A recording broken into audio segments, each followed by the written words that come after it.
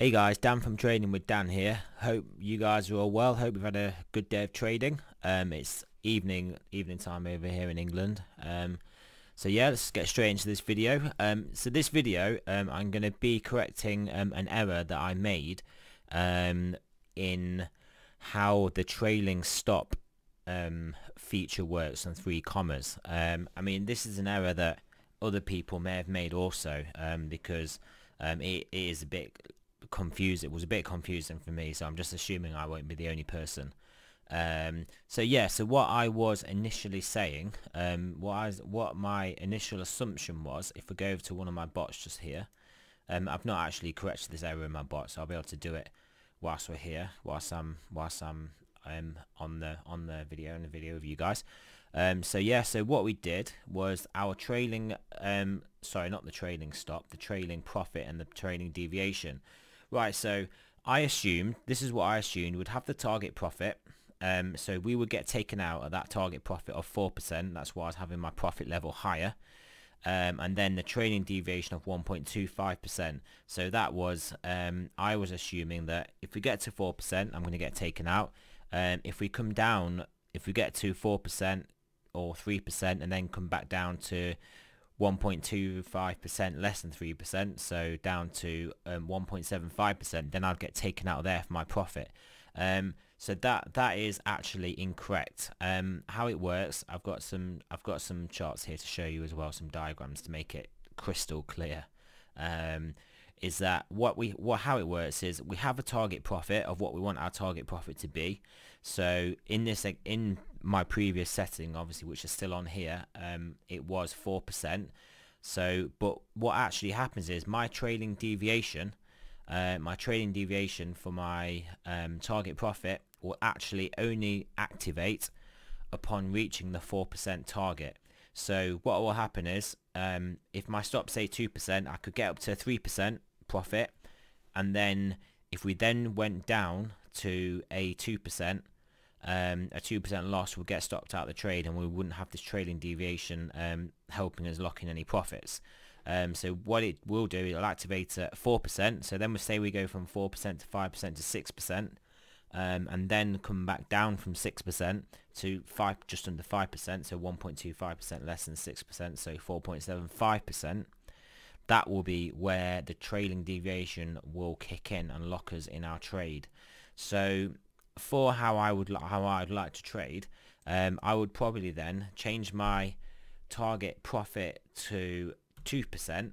So this will be when the level that my trailing deviation will get activated, and then I will put my trailing deviation at 1.25%. So what this means is that my target profit for a trade will be 2%.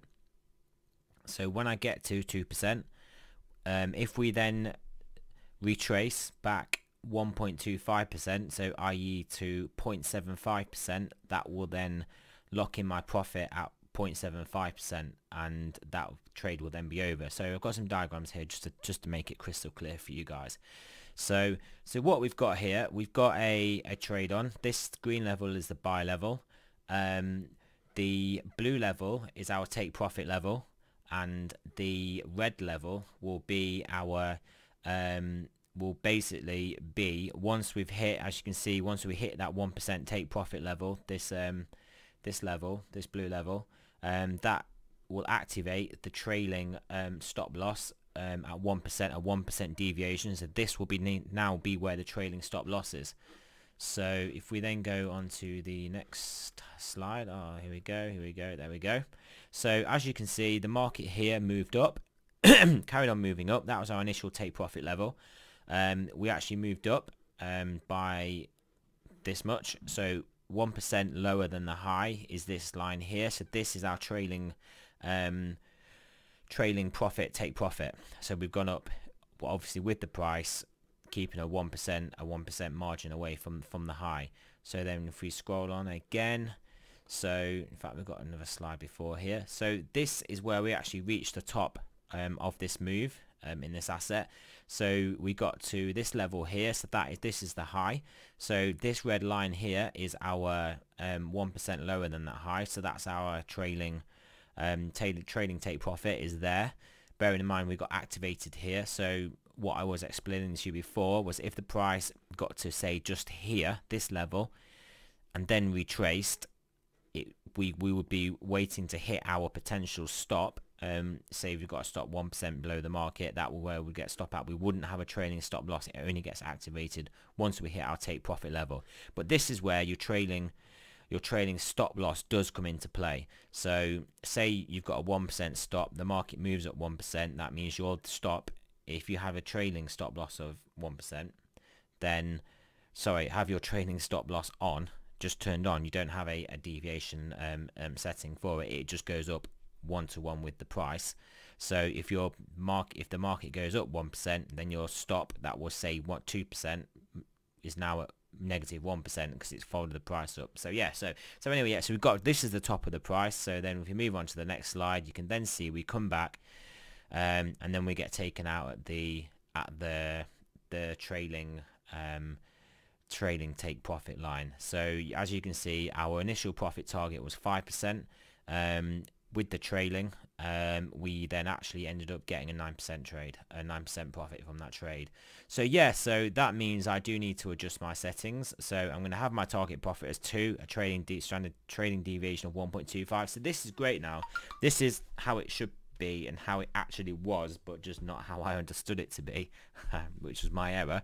So now, say we have we've obviously seen some very large pumps in Bitcoin Cash, Dash, some other markets. So if you have your bot set up for those, you can be taking a lot more profit providing the price goes up in a straight line, which obviously you can see if you look on the Dash price what it has been doing.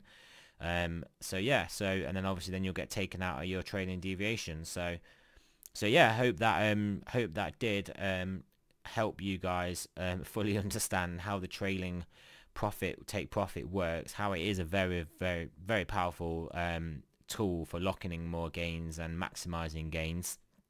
And I do apologize for explaining it incorrectly before. So yeah, thanks for listening to this video, guys. Yeah, any other questions or any other mistakes like that you see that I've made, obviously feel free to just leave me a comment or send me a message in the Telegram group, and then I can look into that and then get that addressed and then do a video like this. Because yeah, I make mistakes like I did make with this. There are things that, like 3Commas has been a learning process for me. So obviously I do know some of the mistakes that I've made, and this was just another mistake that I've made whilst I've been doing these videos with you guys. So yeah, again, the disclaimer, none of this is financial advice. This is just for educational purposes. Trading is very risky, especially in crypto. Don't trade money that you can't afford to lose or lose sleep over. And then yeah, thanks for listening, guys. Like, share, leave me a comment, and I look forward to doing another video.